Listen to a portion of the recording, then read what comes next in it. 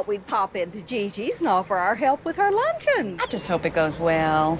Amanda's such a loose cannon. You remember how she attacked poor Carlene in church 2 weeks ago?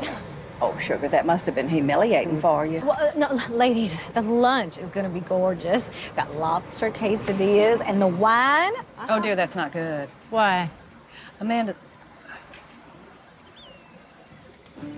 is an alcoholic, you know? That's okay, because if she gets violent, Gigi has guns. Oh, I wish I could go. Yeah, go. I got a conflict. I believe I have a conflict, too. We'll be sure to send poor Gigi some flowers.